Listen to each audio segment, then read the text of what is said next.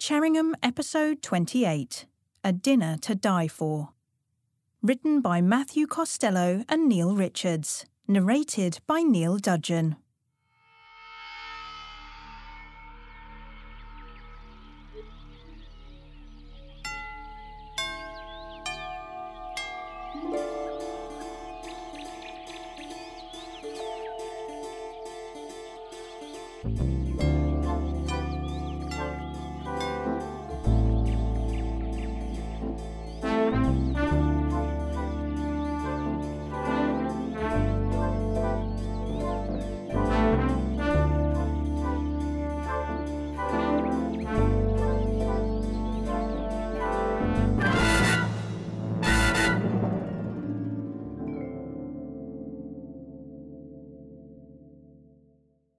Chapter 1. The New Season. Helen Edwards looked up as Julie placed a tiny plate with an ice cream cone-shaped thing on the table in front of her. Helen knew, without even trying it, that it would be a totally delicious start to this special tasting menu, key to picking plates for the upcoming Cherringham Opera Society charity dinner. Tonight she dined with the Society's patron, Lady Repton, always an entertaining dinner partner.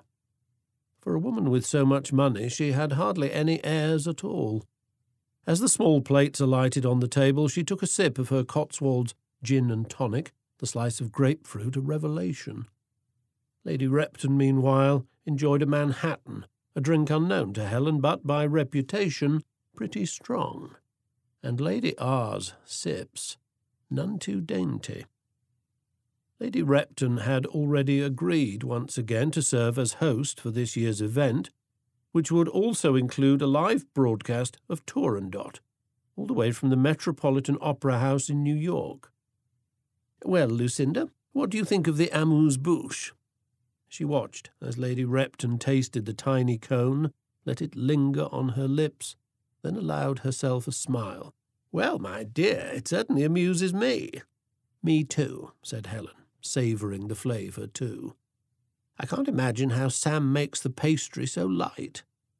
And at that moment, watching from the side, Julie, co-owner with her husband Sam, the chef, came bustling over. "Enjoy that, ladies?" Helen smiled. She and her husband Michael were regulars at the Spotted Pig, even though it often required booking weeks in advance. She knew Lady Repton was a frequent visitor too, though she had her own chef back at Repton Hall who was more than proficient. She let Lady R go first.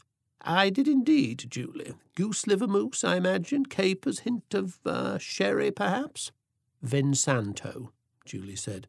Lady Repton beamed. "Yes, of course, that nutty honey taste, and the flaky cone, so thin, perfect."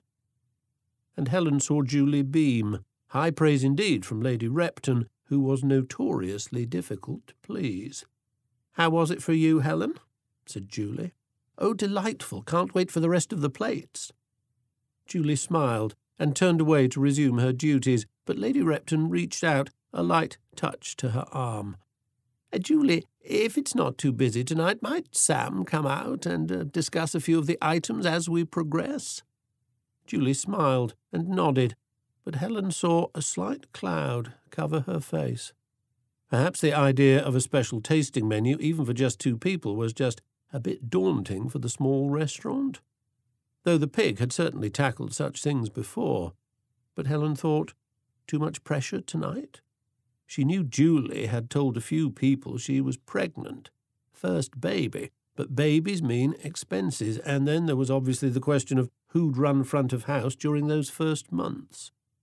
Julie left. Lady Repton turned to Helen. "By the way, have you tried that new place at the Bay Leaf?" "Not yet. When Michael and I do go out for a proper meal, we always like to come here." Lady Repton nodded. "I agree, but I wanted to try it, and you know," she lowered her voice, "it was absolutely marvellous. The duck confit, world class." Helen saw her friend and the Society's patron look away. "I'm afraid our friends here at the Spotted Pig have some serious competition on their hands." Helen nodded. Maybe that explained Julie's seeming a bit tense. "So," Lady Repton said, "shall we discuss the dinner?" Helen took a sip of her gin and tonic. "Absolutely." All's set for the live broadcast. Those tech people from Chipping Norton know their stuff. Sitting in our little theatre, we'll feel like we're in the front row of the Met itself. Imagine Puccini's Turandot live from New York, right there at Repton Hall. Helen knew that people were indeed excited. Even her daughter Sarah, who was no great opera fan, was determined to attend, both for the experience and what promised to be a great dinner. Sarah was bringing her American friend, Jack, who Helen was aware certainly did know his opera. "We're sold out, you know," Helen said, "and with contributions part of the gala ticket.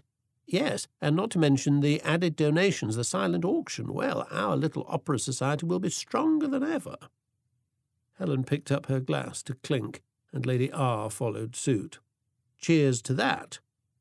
And then Lady Repton shot up a finger. "And that has given me an idea." Lucinda Repton leaned forward as if about to pass secrets involving enemy troop movements. "An idea?" Lady R nodded. "A rather daunting one." Helen kept her eyes on her, even as she spotted the server in the back hurrying over with 2 more small plates. Helen waited as Lucinda Repton looked around. "What if next year, instead of our regular schedule of seasonally themed selections," she proceeded slowly, "what if, for one of the dates, perhaps in the summer, we actually mount a full opera?" A full opera? Helen knew that had never been considered. With their small group, well, it was beyond their reach. "Now, hear me out, Helen. I mean, with the chorus at its current healthy size and all, we might just be up to it." A dozen reasons that screamed impossible popped into Helen's mind. "Oh, but Lucinda, you know what it takes to mount an opera, the resources needed, the lead singers, the hours of rehearsal, costumes, scenery. And as much as the idea seems wonderful for our little opera society here to take it on and to do it within, 6 months? Well," Lady Repton smiled, "I know, but here's my plan. We pick a 1-act opera, something within the limits of the stage at the little theatre and also our musical resources, something within the reach of our dear Cherringham Philharmonic." Though dubbed a Philharmonic, Helen knew that the Cherringham Orchestra, which on occasion mutated into a band, really more resembled an expanded chamber group with a few brass instruments and a big bass drum thrown in. Fortunately, it also featured some players of real talent. Helen had a thought then. "You mean something like Pagliacci, manageable size, and—" "Precisely. That or Cavalleria Rusticana or Puccini's Gianni Schicchi. Very funny, that, but I think for the drama, the music, yes, Pagliacci is spot on." Lady Repton grabbed her now mostly finished Manhattan for another clink. "We bring in a guest artist or two, some of the last week or two of rehearsals. Think of it, a real production right here. We'd probably have to do a series of weekends. Everyone will want to come." Lady Repton grinned. "What do you think?" Helen grinned back. The idea, a little mad, but just maybe doable. "You know what, I think it's a splendid idea, and that opera perfect." And the lady whose financial resources would make such a thing happen clapped her hands together gleefully. "Fabulous," Lady Repton said. "We can start laying the groundwork tonight, and—" But then there was motion from the open kitchen, more plates arriving at the pass, Julie and another server gathering up the next round of tastings, and Sam, the chef, coming out, the star of the feast. And Helen thought, this evening is going to get even better. On that front, though, she was about to be proved terribly wrong. Chapter 2. A last-minute surprise. Helen looked down as the plates arrived, all visually arresting. Lady Repton looked up at Sam. "Sam, can you sit a bit and tell us about these amazing plates?" Helen saw him fire a look at Julie. Julie's expression said, "Go on, sit." He pulled up a chair. A quick smile. "Sure, not too busy tonight, being a Monday and all. So, you have there," He pointed at one plate with small circles of meat dotted with what looked like jam. "Our wild boar roulades, marinated, pan-seared, then covered with a seasonal currant jam, I call it." Lady R needed no further invite to cut a slice and pop it into her mouth. "Oh, divine! The savoury, the sweet together. You can bring me more plates of that." And at last Sam laughed. Helen took a bite, and yes, truly great. This should be on the regular menu. Oh, it will be, as soon as it's premiered at the gala dinner. Then she saw Sam turn, look towards the other side of the restaurant, the move quick, nervous. His gaze locked on the frizzy-haired waitress, her hair streaked with purple. He shook his head. It seemed like he might storm over there to have Helen guessed some unpleasant words with the server. Julie fired out a hand to her husband's arm. And only then did Sam turn back, force a smile, and resume his tour of the plates. "This one here, lasagnetta al basilico."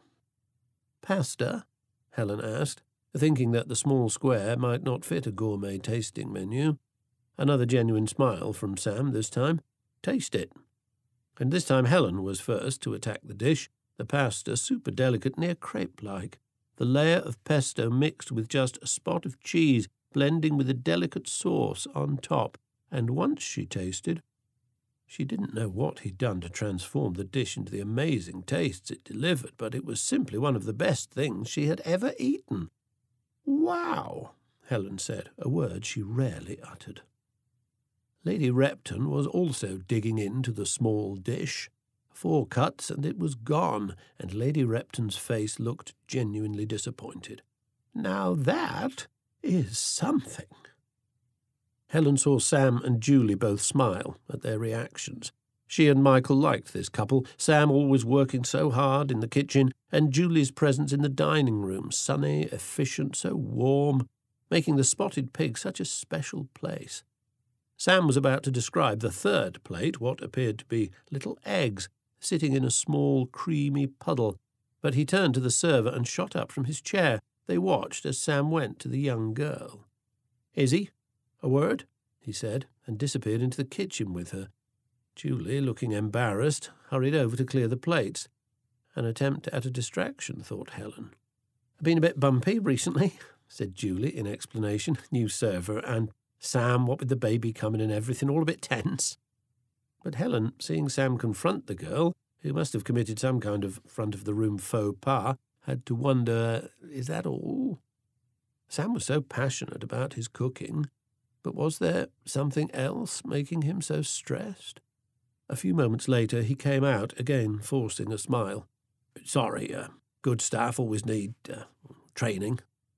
"I know exactly what you mean, Sam," Lady Repton said, breaking the ice. "So, that last plate, they look like little eggs," Helen said. And now Sam grinned. The Spotted Pig wasn't known for overly fussy food, but she imagined with the Opera Society dinner he had decided to set the bar high.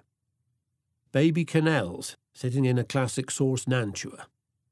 Lady Repton had already speared one mini quenelle with the tiny fork provided. I must say, each of these plates is better than the last. Absolutely delicious." And Sam, having achieved his goal of wowing Lady R, stood up.